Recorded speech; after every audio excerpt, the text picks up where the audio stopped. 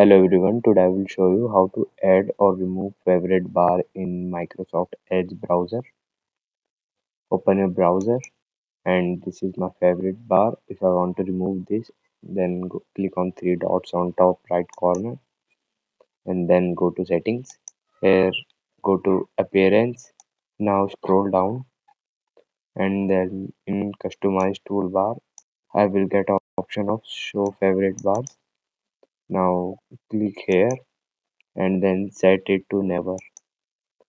Now my favorite bar is disappeared. If you want to bring it back, again go to customize toolbar and here go to always. If you set it to only on new tabs, then it will just appear on new tabs. If I open something on this, then the favorite bar will remove. This is how you can add or remove favorite bar from Microsoft Edge browser. Thank you everyone.